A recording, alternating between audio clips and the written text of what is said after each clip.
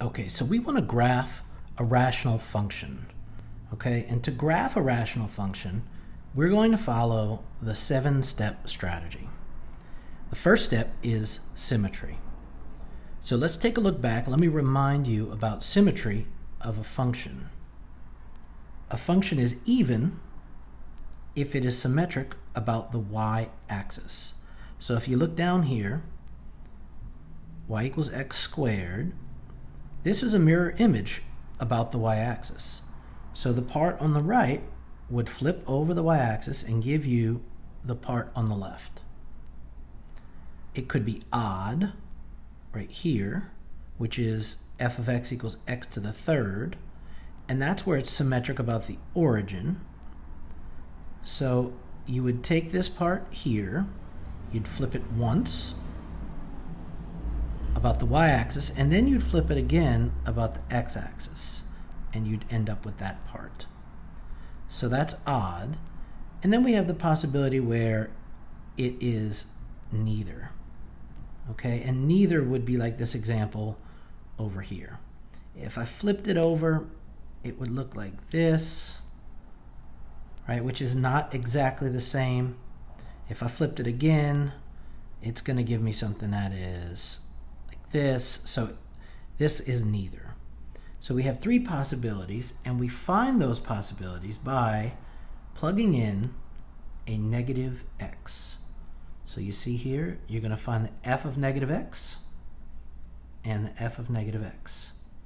If what you get back is exactly the same as what you started with, as your original function, then it's even. If what you get back is the opposite of your original function, then it's going to be odd. Otherwise, it's going to be neither. So let's go over and let's look at our example here. We want to find the symmetry of this function right here, this rational function. So what I need to do is I need to find the f of negative x. I'm going to plug in a negative x everywhere where I saw an x. So this was 4x over x squared minus 4. I'm going to plug in a negative x on top and a negative x on the bottom. Okay, everywhere where I saw an x, I'm now plugging in a negative x. Okay, and let's see what happens. In the numerator, I'm going to get negative 4x.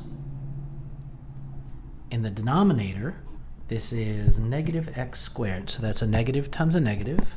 Negative x times negative x is positive x squared minus 4. All right, so let's look at this. Is this exactly the same as this one? And the answer is no. It's not exactly the same. Now, is this the exact opposite of this? And the answer to that is yes. If I rewrite this and I take this negative in the numerator and I pull it out in front, it's going to be the opposite of 4x over x squared minus 4. So I'm going to have the opposite of what I started with. So this is going to be odd. Okay, which means that it is symmetric about the origin.